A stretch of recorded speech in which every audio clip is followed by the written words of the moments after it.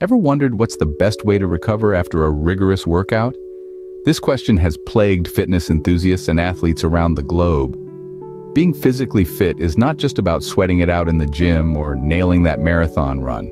It's also about how well you allow your body to recuperate. Post-exercise recovery is an integral part of the fitness equation that is often overlooked. But what exactly does proper recovery mean? Is it resting comfortably on your couch, basking in the after-workout endorphin rush, or should you engage in light activities to keep your body fluid and limber? It's a quandary that many of us have probably grappled with at some point. Don't worry though, as today, we're here to demystify this perplexing issue that confounds even the most dedicated fitness enthusiasts. We aim to shed light on two major types of recovery that fitness gurus, professional athletes, and physiologists swear by: active and passive recovery. These two strategies may be on opposite ends of the spectrum, but both have their unique advantages. We will provide you with an in-depth understanding of these two recovery methods and equip you with the necessary knowledge to choose the one that suits your personal needs, exercise routine, and fitness goals.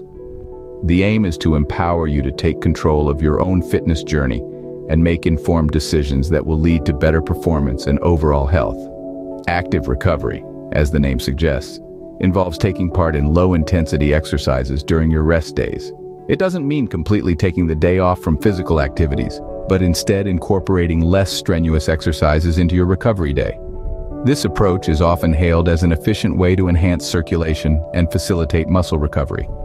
It's like a cool-down phase that includes activities such as slow jogging, leisurely swimming, or recreational cycling. The idea behind active recovery is to keep the body in motion without putting undue stress on the muscles. This helps encourage blood flow to the muscles, which is vital for repairing muscle tissues and fibers damaged during intense workouts. The enhanced blood circulation also helps in efficiently flushing out waste products that accumulate in the muscles during a workout.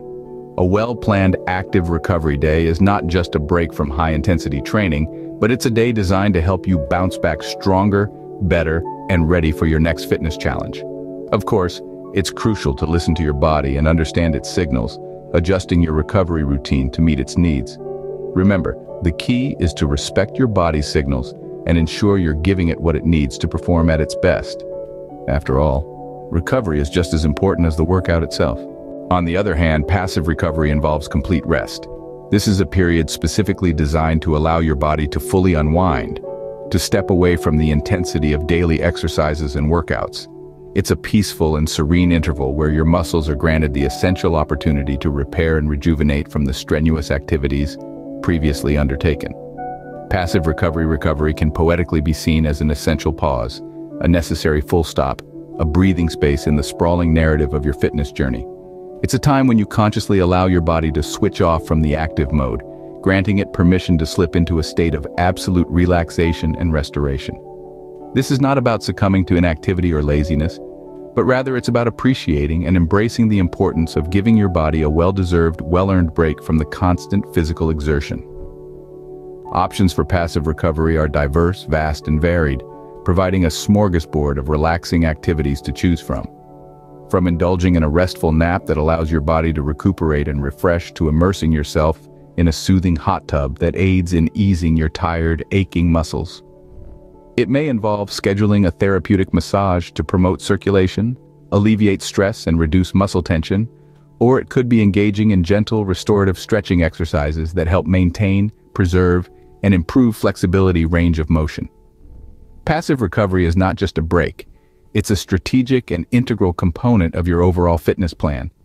It is as significant and beneficial as the intense workouts themselves. It is designed to give your body the much-needed time to repair and rebuild the muscles that have been stressed, torn, and strained during intense workouts. It's a period that encourages your body to restore and regenerate, ensuring that you don't just recover but come back even stronger than before. All things considered, the concept of passive recovery is essentially about balance, about understanding that to push your body, you also need to know when to let it rest.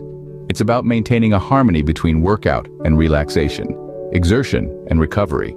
The idea behind passive recovery is to give your body ample time to repair and rebuild the muscles that have been stressed during intense workouts.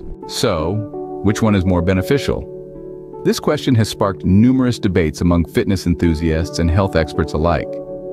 The answer, however, isn't as straightforward as one might hope. It intricately depends on a myriad of factors such as the intensity of your workout, your current fitness level, and the state of your overall health. Take, for instance, the intensity of your workout session. If you've just completed a strenuous, high-intensity workout, passive recovery is likely the better option for you. Why?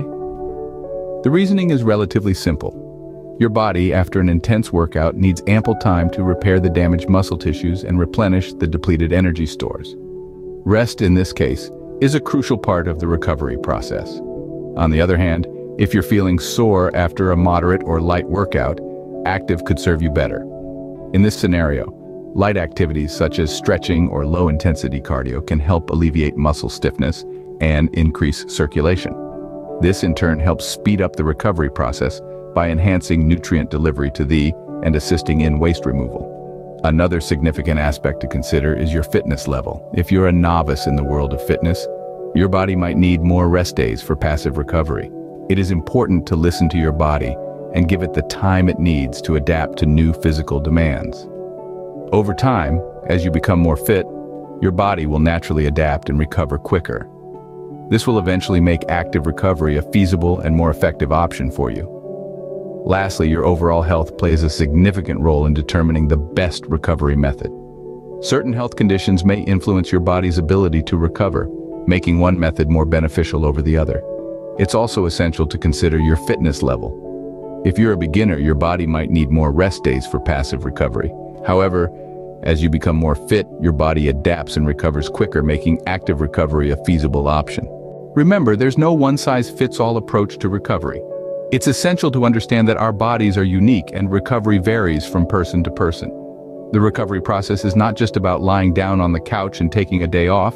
It involves understanding what your body needs: the right nutrition, adequate sleep, and the right amount of physical activity. One should listen and respond to the body's signals. It's about nutrition to repair, rest to replenish, and exercise to rejuvenate. Active recovery involves low-intensity, low-impact exercises, which promote blood flow and help in muscle recovery, while passive recovery is all about giving your body complete rest. Both play a significant in the recovery process, helping your body bounce back from workouts, build strength, and prevent injuries. Incorporating both methods into your fitness routine can yield beneficial results. It's about experimenting and discovering what works best for you. Share your thoughts and experiences in the comments below. Stay fit, stay healthy. Thank you for sticking with us throughout this video. We truly appreciate your time and engagement. In today's session, we delved into the intricate world of active and passive recovery. Our aim was to bring you a detailed, comprehensive understanding of these two essential elements of any fitness regime. We hope the information we shared has illuminated these concepts for you, providing not just knowledge, but practical insights for your fitness journey. With that said, we are eager to hear your thoughts.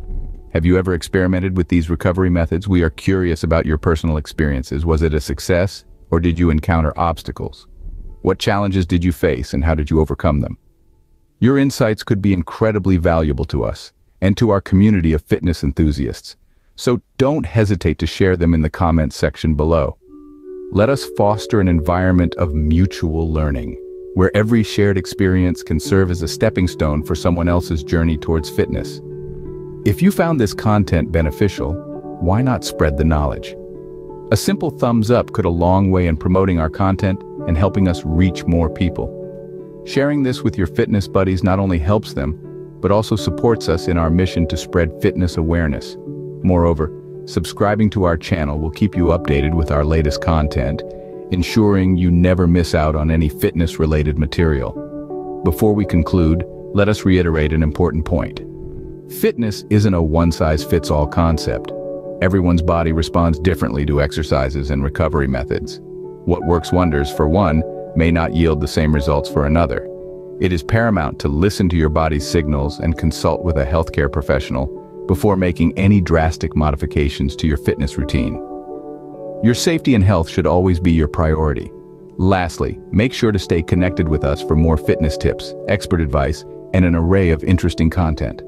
Remember, consistency is key in fitness, and we're here to guide you every step of the way. So until our next session, stay fit, Stay healthy.